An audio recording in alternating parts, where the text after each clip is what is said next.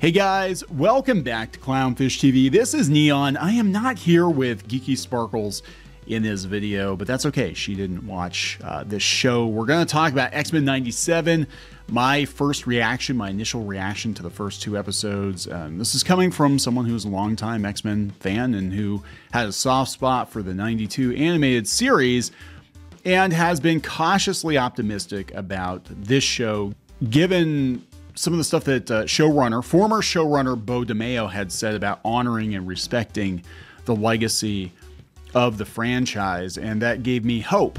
So I've been quietly holding out hope that this show would be good, and I'm gonna give my reaction to it, having sat through the first two episodes. I'll probably do spoiler free at first, and then I'll get into more spoiler territory. So before I get into it any further, please subscribe for more pop culture news, views, and rants. Guys, no woohoos in this video. If you want the audio version of Clownfish TV, you can go out to Spotify, iTunes, Amazon, wherever you listen to podcasts. We do have an audio version of all of our episodes out there, actually. So if you're in the car, you can listen to us as you're driving and not have to watch us bob up and down endlessly. But let's talk about this. I've been looking forward to this show. Unfortunately, it has been marred by controversy. Beau DeMayo got gone. He's the showrunner and the writer of the first two episodes, I believe. And he got gone like last week or the week before, right before the premiere, was not invited to the premiere. So we've got that controversy. We don't know exactly why. I've heard multiple theories. One of the theories is that his OnlyFans took a turn for I guess it got a little more adult than what Disney was led to believe. The other theory is that he was difficult to work for. I know a lot of people were kind of gunning for Beau DeMayo, especially after he worked on The Witcher, and he made it known that he was not happy about changes from the book and the video game to the Netflix show, and he backed up Henry Cavill, and that's a cardinal sin now, I guess. But whatever the reason is, it definitely has marred the reaction, I think, to the show, because I'm concerned that going forward, after his run, the show's not going to be as good. And yeah, the show is good. The show is really damn good. And I'm shocked that this came out of Disney. And I think it's because of Beau DeMayo that the show is this good. And I'm hoping to God whatever he did was not terrible, because I don't want to have to think about it like I do Dan Schneider, right? Like every time, like our kids loved iCarly and they loved those Schneider shows on Nickelodeon, and now I got to think of like all the drama with Dan Schneider every time we mention iCarly, which sucks. So let's talk about this. This is X-Men 97. X-Men 97 is a follow-up to the original 1990s animated X-Men series that was on Fox Kids, and that show had to go through a lot to get picked up, because back then superheroes weren't that popular. But this show, the original version of the show, really cemented the X-Men, I think, in the pop culture consciousness. And you can watch an interview I did with Art Thiebaert, who worked on these books, worked on the X-Men books in the 90s. You can listen to that podcast, the D-Res podcast. And it's pretty interesting to listen to some inside baseball of what was going on at Marvel Comics, at least, during this era. And it is amazing that the original show got made at all. That being said, the original show had its drawbacks. One of the biggest drawbacks was the animation. I didn't think the animation was that good. Like, you put the original X-Men series up against Batman, the animated series, and even Spider-Man, which was also on Fox at the time. And it's very clear that X-Men was the worst animated show out there. That being said, the storylines were good. The music was kick-ass. That theme song, like, if they don't use that in the Marvel movies going forward, it's a massive missed opportunity. But what we're getting with X-Men 97, and the closest thing I can think of to compare it to, is probably G.I. Joe Resolute. What we're getting is like an idealized version of the X-Men show you think you watched as a kid. That being said, this X-Men show is not for kids. This is obviously for adult fans of that franchise. It's not super adult, right? but they do swear a couple of times. It does deal, I think, with more adult themes. The dialogue is like very reminiscent of dialogue that you would find in Marvel Comics from the 80s, 90s. Some people are criticizing that. I think it's great. He is very like, some of it's very on the nose, but like I felt like I was watching a Marvel comic that I grew up reading as a kid, if that makes sense. But this is very much an idealized version of what you thought you were watching. The animation is way better. I don't know why people were complaining about the animation. I don't know if the people that were watching this are either really just, they're so used to anime, or they don't watch a lot of animation. But the animation was actually done by Studio Mir, which is one of the best animation studios out there for 2D animation. Now, is there some of it that looks kind of computery? Yeah. Why is that? They're probably using Toon Boom, which is kind of the standard now for 2D animation. But people were trying to say that it was like cell shaded and it was 3D. No, this is hand-drawn animation. This is the studio that did Avatar and Korra. And, it's actually very good. They were holding back because the best animated scenes in this series are the action scenes. And they're amazing. There are some really, really good scenes, and you're not seeing them because it gives too much of the plot away. But, when they're on, they're on. Actually, the worst animated parts are when they're just kind of sitting around talking, which they don't do a lot of. Thankfully, there is a lot of action in every episode. Well, there have only been 2 episodes, but it feels like a self-contained comic book. It feels like this was a 22-page comic that you would have picked up in the 80s and 90s, and I appreciate that. Bo DeMeo obviously knows his shit. He knows the X-Men. There are a lot of Easter eggs for fans of 80s and 90s X-Men. It seems like they kind of put a lot of it in a blender, but the original series did that too. The original series did things kind of out of order from how they were in the comics, and they did things with different X-Men because the team makeup was reflective of Jim Lee's team in the 90s.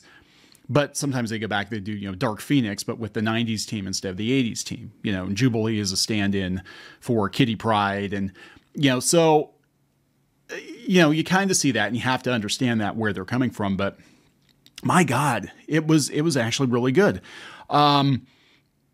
Yeah, so I'm actually shocked. I feel the same way about this that I felt about Picard Season 3, where it's a bright spot in an otherwise dull, grim, corporate IP landscape, where Star Trek as a franchise was missing the mark, but Picard, because of the showrunner, was done really well. And it was only Season 3. Season 1 and 2, I didn't watch more than a couple episodes of Season 1 because I knew it was going to make me angry, and I've got enough to be angry about. But Picard Season 3 was fantastic, and I felt after watching that if that was the last Star Trek anything I ever watched, I was good. I was good to go. It was a proper ending for the Next Generation crew. And now we're only 2 episodes into this, and I could totally be like, oh my God, they dropped the ball.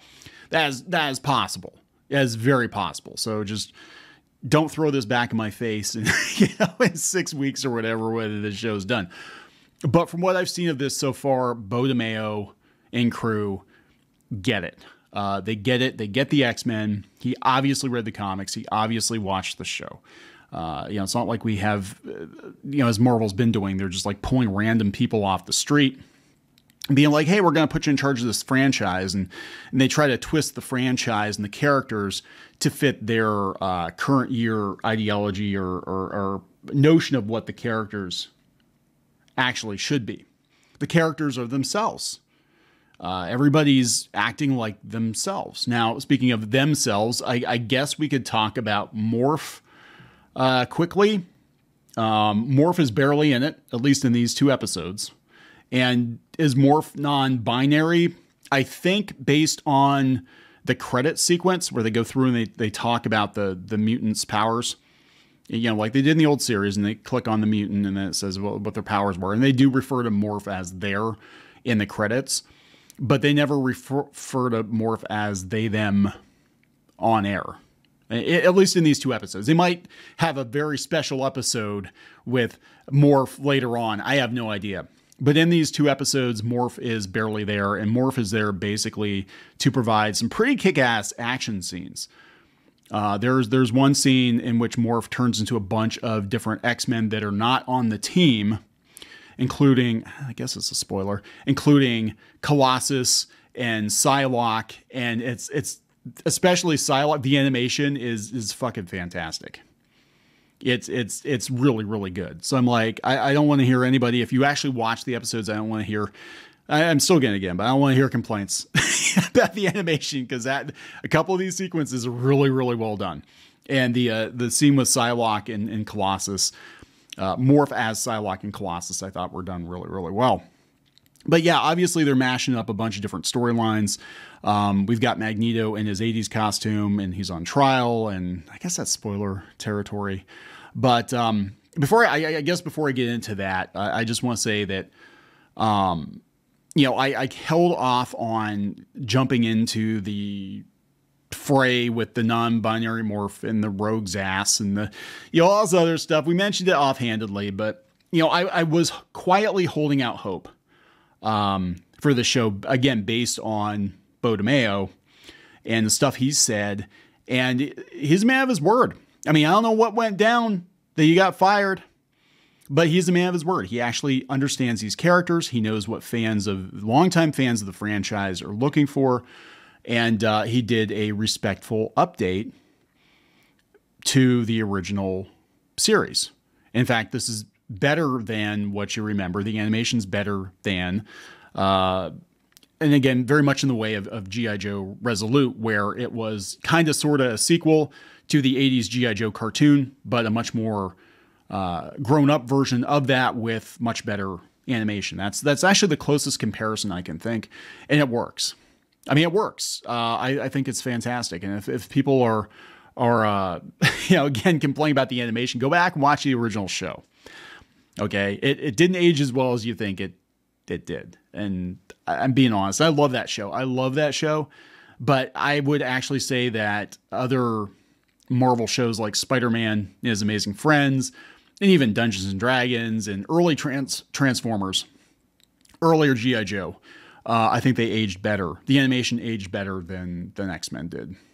Sorry, but the show itself is actually really good, and I thought it was a pretty good representation of X-Men on the small screen. It is amazing that it got made at all. So that is that part. I would actually, if I had to grade it, just these 2 episodes, I'd easily give an 8 or 9 out of 10. I had a couple of small nitpicks, but they were very, very minor. I mean, this is much better than I thought it was going to be. And I know this is going to piss people off. I know people are going to get pissed off that I like this show. I had people get pissed off that I like Picard, season 3. And I hated the first couple episodes of season 1. But, you're allowed to hate the show. You want to hate the show. You don't want to watch the show. You don't want to give Disney your money, or whatever the reason is, you are allowed to. Fantastic. I'm just telling you that current year, this is probably the best case scenario for us. In fact, I would say this is probably the best damn X-Men anything we've had in 10 years, comic book or animated or otherwise. And, we'll see what Disney does with the franchise in live action, but I have a strong suspicion it's not going to be as respectful to the source material as this show is. And this might be the last hurrah. Might be like, yep, this is the last time you're going to get the classic X-Men lineup and classic X-Men, and then we're going to turn it into the mutants or the X-Thems or whatever the hell, they're going to do with it in live action. I hope they're smart enough to avoid that, because the buzz around the show has actually been pretty good. In fact, Rotten Tomatoes, I think it's got 100% and 92% audience score. I can't click on this though, so I have no idea who's rating this or what. So yeah, I just want to get that out of the way first. I guess we'll talk more about spoilers. Like I said, it is a mashup of different storylines. We've got Magneto in charge of the X-Men. We've got Storm with her 80s mohawk, but her 90s outfit, which is kind of weird. We've got the Executioner in there. We've got the birth of Cable. And I think Mr. Sinister is supposed to be the big bad of this season, which probably is why they brought Morph back. But yeah, I thought I'm going to be honest. This doesn't happen very often, but I'm like, thank God they got this one right. And this is definitely the best case scenario, I think. What's going to be weird about this show being as good as I believe it is that the Marvel Comics reboots are going to look so much worse by comparison. I can almost guarantee you. Like, this is the X-Men that people want. If you're going to get people back on board with the X-Men, if you're going to get old heads like myself back on board with the X-Men, this is how you do it. And I think Marvel Comics is going to completely fuck it up. I think they are. Just based on what I've seen, it looks very bland. Like, this is what people, you bring us this lineup and you take it back to basics and you make sure all the characters are in character and just give us the basic, premise again. You'll get everybody off of Krakoa, which I guess they're finally doing after 5 years. But this was X-Men at their peak. This is what it was like and what it should be and could be. Again, God, they have this fight scene with the Sentinels, and they're playing the music, and the animation is just top notch, and it was good. I'm really, like I said, I feel good being able to say that because I don't say that much on this channel anymore because I'm so used to every franchise I grew up loving being completely bastardized. So I'm pleasantly surprised when things are good. And again, this is just the first 2 episodes, but I'm on board, and now I'm highly concerned about the Bo DeMeo situation. I gotta tell you, because I'm like, if it was really, really bad, that's definitely gonna cast a shadow over this. But yeah, I mean, regardless of whatever he did, he did good work here. And I guess we get 2 seasons of this, and then they're going to change it up for the 3rd season. And I don't have a lot. If there is a 3rd season, but I don't have a lot of hope. I really don't have a lot of hope because I think the only reason this works is because he's actually, the guy steering the ship. So, yeah, it's not hard to make fans happy. And we see a lot of this now, that there's a lot of intentional antagonism of fandoms. And I don't think it's hard to make fans happy. You just basically give them characters that act in character. You do it well. You try not to shove politics down their throats. That's a big one. I mean, the X-Men is an outlier though, because, okay, so here, this is one of the things that I found pleasantly refreshing about the X-Men, because the premise of the X-Men has always been that Charles Xavier wants everyone to learn to peacefully coexist. That doesn't mean everybody gets along. That doesn't mean everybody agrees with everybody, It doesn't mean that people who take it too far shouldn't be reprimanded for that or dealt with for the greater good or whatever. But they deal with politics in this episode in a pretty even-handed way. Magneto's trial, he basically said that, and I'm paraphrasing here, I don't have the quote off the top of my head because I can't pull anything up because Disney won't let you with Disney Plus, but he basically says that the oppressed become the oppressors even if you play by their rules. And I thought that was a pretty interesting, pretty damning statement, because it wasn't like, I think if you had somebody that wasn't familiar with the source material in charge of this show, it would be like, the mutants are always right. They're always right. They're always persecuted. And the humans are the bad people. And the mutants are always right. And they should do whatever they have to do. And basically everybody needs to side with Magneto, which is very different because back in the day, Magneto was a villain. And, his growth, which I'm sure will get reverted because that does in the comics, but his growth in this episode is that he's like, you know what, maybe I'm wrong. Maybe we need to try to get along. Maybe we need to show humans that we're better than this, that we're not terrorists. Maybe we need to, even if we don't agree with them, try to help them, save them. Maybe they'll come around to realizing that we're not monsters after all. You know what I'm saying? And that's a very different attitude than the current political landscape, which is your enemies are your enemies and you just obliterate them, and the ends justify the means. And it doesn't matter what happens to them. It doesn't matter if there's collateral damage. It doesn't, it's just, you're wiping out the other side and that's it. And the X-Men has always given us a better I guess, better version of ourselves. That, you know, there are some people out there that are just looking to coexist. They're not looking to obliterate the other side completely. And I think we need that now. I think we need that message now. And that message has been lost in the comics, you know, for sure. I mean, it's like, I didn't read a whole lot of the Krakoa storyline because I thought it was just dumb. You know, we need that message now because there's so much tribalism and there's so much, you know, hatred and fires being stoked, and, you know, pop culture is being used as a hockey puck now. It used to be something that we could enjoy together, even if, you know, we didn't necessarily agree. And that was a beautiful thing about Charles Xavier and Magneto, that they had a friendship, you know, even though they didn't agree with each other politically, they were still able to respect one another and be friends. And, you know, in Professor X's case, he was always hoping that Magneto would come around because he knew somewhere in there was parts of a good person, right? You know, his bits, a little bit of a good person in there somewhere.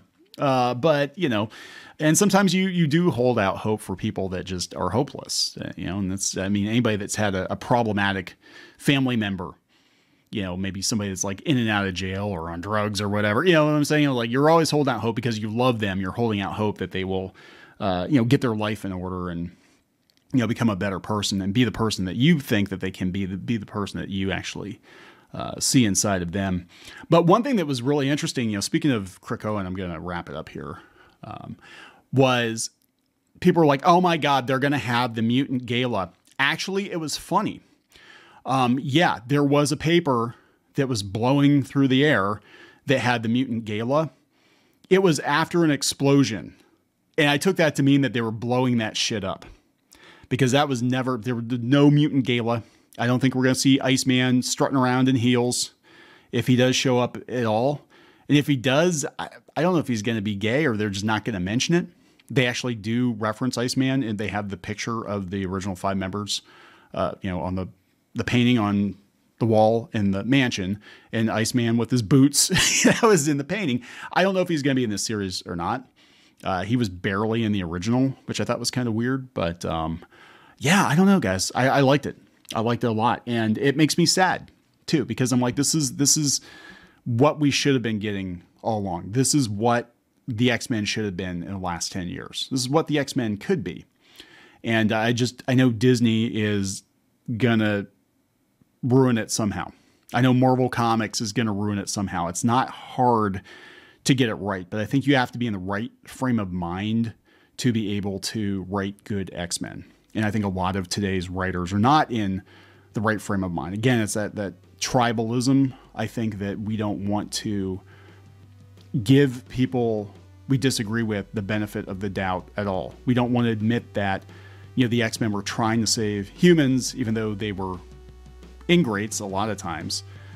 And that was a basic premise of the series. That was the premise of the series. And now it's like, no, we just, you know, we obliterate people that we don't agree with. So I think the people that have been in charge of X-Men in a lot of ways are Magneto. And, you know, the fans have walked away from it. It's, it's not very good. I don't think, I'm going to be honest, I don't think this reboot is going to do it justice. But if this is the last good X-Men thing that we ever get, I feel the same way as I do about Picard.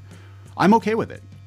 If we can get a couple of good seasons out of this and it's solid and it reminds me of why I love these characters and love the comic series and the animated series back in the day, and that's it, and that's the last proper X-Men we ever get, I'm okay with it. I'm okay with it. You know, at this point, we should consider it a gift if every once in a while we get a showrunner that gets it. And we did in this case. So I'm gonna say, yeah, 8 or 9 out of 10 based on the first 2 episodes. It could go south, you know, it could totally go south and just go off the rails, but I don't think it's going to. At least not with Bo DeMeo in charge. I think the episodes that could come after his run, yeah, they might go off the rails. But for now, it's pretty okay. It's all right. I'm gonna wrap it up. Please subscribe for more pop culture news, views, and rants, and we'll talk later.